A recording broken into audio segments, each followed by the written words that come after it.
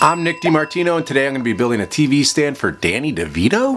Holy shit balls! I'm super excited about this project, but I do have a few problems. Number one, I have no money. Number two, I have no plan. Number three, I have 7 days. And number four, probably the biggest problem of all, I don't know Danny DeVito. It's probably the stupidest idea I ever heard of. Matt was right. This was stupid. But most of the things I do in life are, so let's get started. No plans, no supplies, and no money is a really bad way to start a project, but luckily I have something that a lot of other people don't.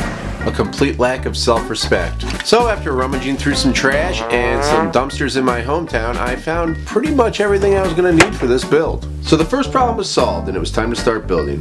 I had no real plan, but I never really have a plan for these projects. It's all kind of in my head and I just kind of wing it. This old coffee table and broken record console is all I'm going to need for this project. So I measured the coffee table and let the size of that determine how big this TV stand was going to be. Once I had all my measurements figured out, I brought it over to my table saw and started cutting it out. I knew I wanted this project to have a waterfall effect, so I decided I would cut the top and the sides with a 45-degree angle so that the grain pattern would follow from the top down the sides.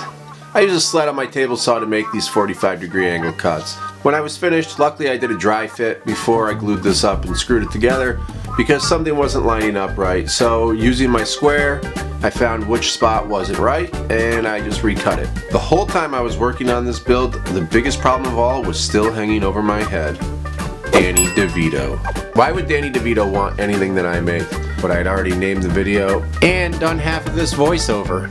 So I did what anybody would do. I went on Instagram and I found the real Danny Devito. I gotta be honest, I was a little concerned with his lack of followers. 5 followers on Instagram? Had his career taken a plummet that I was unaware of? Had Danny DeVito been canceled?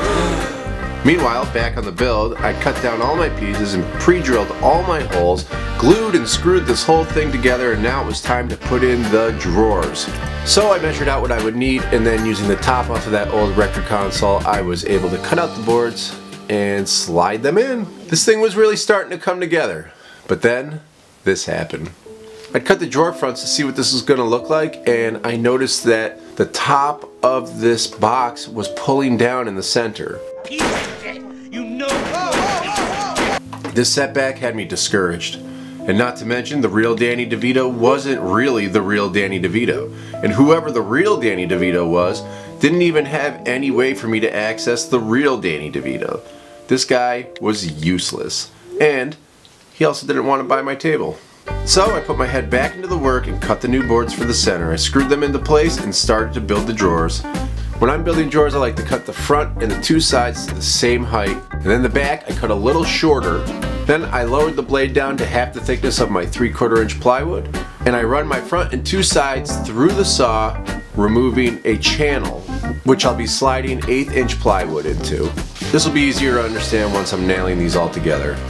I used glue and some brad nails to put these drawers together, and then as you can see here, this 1/8 inch hardboard will slide into the slots that I've cut and line up perfectly with the back of the drawer.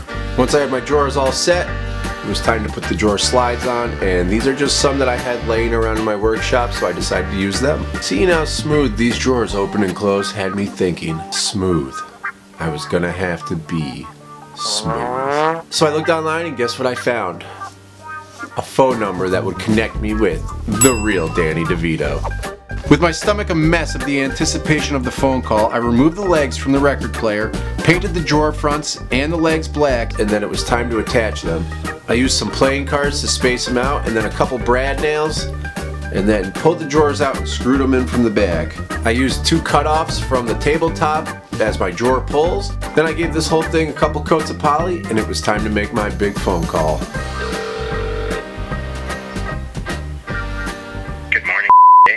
Hi, I'm looking for Danny DeVito, and it says online I might be able to find him through you guys. Sure, let me transfer you to client services and they might be able to help you out. Thank you for calling client services. Can I help you? Hi, I'm trying to get a hold of Danny DeVito. Danny DeVito? Yeah. Why? I have a table here I made for him and I want to give it to him. Well, if you made a table for him, wouldn't you have his information?